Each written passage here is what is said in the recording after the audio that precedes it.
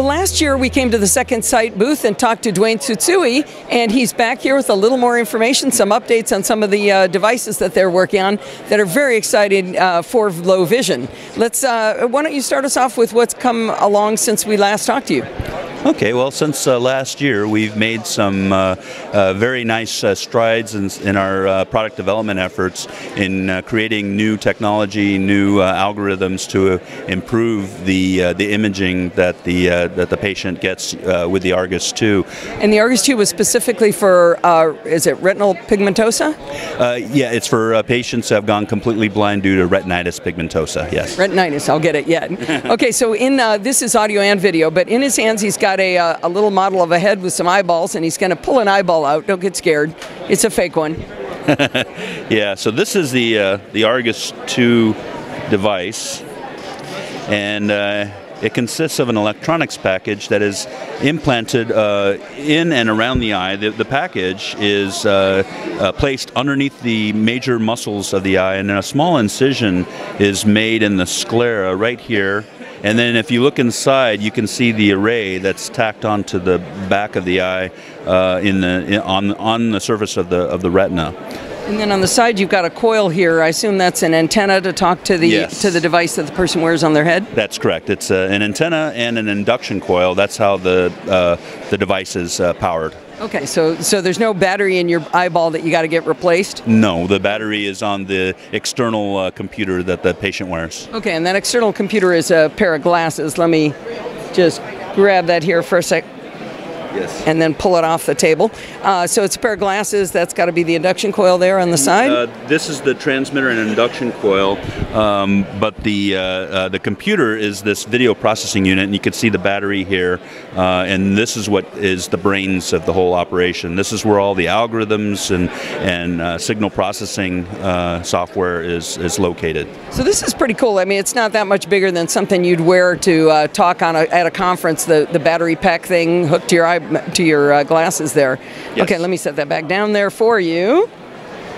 All right, so you also mentioned that you've gotten more Medicare approval from some states? Yes, we continue to expand our coverage, or we get positive coverage in states. So that's how it gets paid for people, yes, right? Yes, yeah, and kind of important, but yeah, that's how we can obtain payment for the system and the surgery. Okay, so this surgery is going on in real humans right now?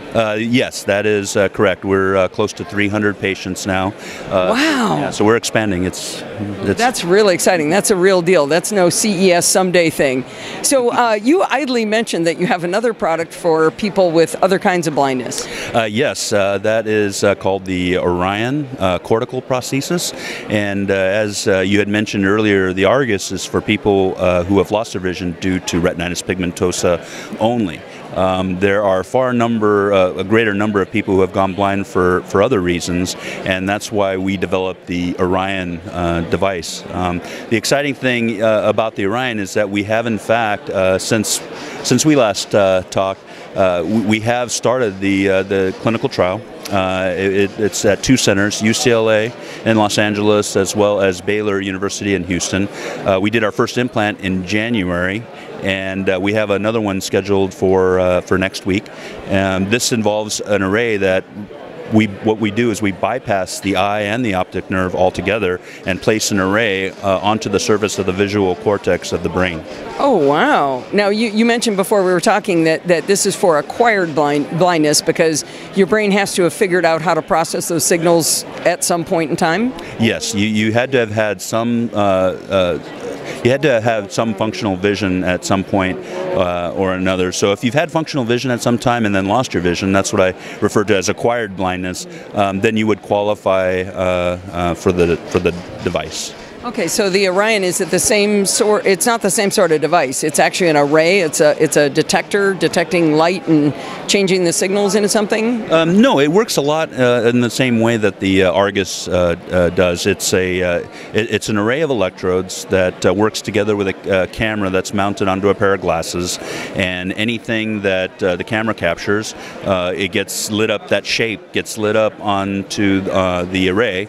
and rather than having it projected onto your retina like the Argus 2, it's projected directly onto the visual cortex of your brain. So you don't even need eyes nor an optic nerve to see the flashes. That is crazy. So what kind of resolution are we talking about today? Well, it's still a 60 electrode array. So that's kind of hard to say exactly the resolution. Is that like 60 by 60 pixels? Or? No, it's actually 6 by 10 electrodes, but it's kind of hard to really gauge resolution because of the way that an individual electrode, when it activates cells, it doesn't necessarily activate. It's not one. A nice rectangular array for us. It's not one particular pixel that they see. Sometimes a single electrode could actually elicit multiple flashes. So, can you give any vague idea? I mean, is it like you could see a doorway, but you couldn't recognize a person, or could you read? What level are we talking about? Right. You would not be able to recognize facial features or read, but you could see doorways, windows. You could see lines in the crosswalk. Any kind of situation where there's a lot of contrast. If you're walking along a pathway in a park and there's grass along the side, you would clearly see the difference between the pathway and grass. Oh, wow. So for mobility, it would be outstanding, right? Yes, it would be very. Our patients. Independence. Yeah, our patients have reported that it has helped their mobility and their independence greatly. Yeah, and that's a huge quality of life issue right there. I mean, I'm sure you guys will keep improving this, but for now, that's a huge leap forward. Well, I certainly hope you a lot of success with this. Again, the company is Second Sight. If people want to look into it, where would they go? Well, you can go to our website at www.secondsight.com, or you can call our toll-free number at 877-756-3703. Great. Thank you very much. We look forward to seeing you again next year with maybe you'll have even more advances for us, Duane. I hope to be able to report new advances, yes.